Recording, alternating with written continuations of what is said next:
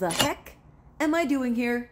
Why do I have a ball peen hammer and a ratchet without a socket? Legitimate question. So this is where my socket and my extension were. I had let those rusted exhaust nuts sit in PB Blaster overnight, and then I just wanted to see if I was gonna get lucky, and I tried turning them, and alas, not at all. Because the nuts were a little bit rusty, actually my socket just stayed on there. And what I went to do, which when I filmed the video, was grab my ball peen hammer so I could apply a little resonant frequency to the situation. This is a trick that I learned from my mentor, Danny. It has never failed me. So what I do is I smack with a hammer around the nut, and I'll actually hit the end of the extension and I'll hit the socket, but I won't hit the nut itself because I obviously don't want to damage the nut. I don't want to deform it or hit the studs, right? And then damage the threads. So I tap the side of the exhaust manifold here or the pipe for the secondary air injection, and then I hit all around the socket. And how this works is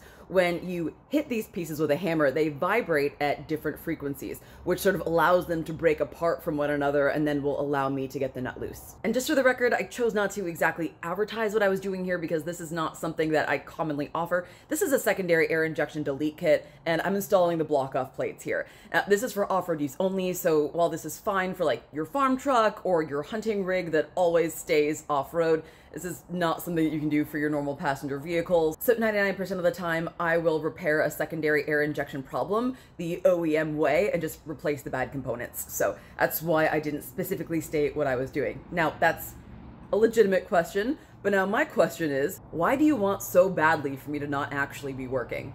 What is wrong with you?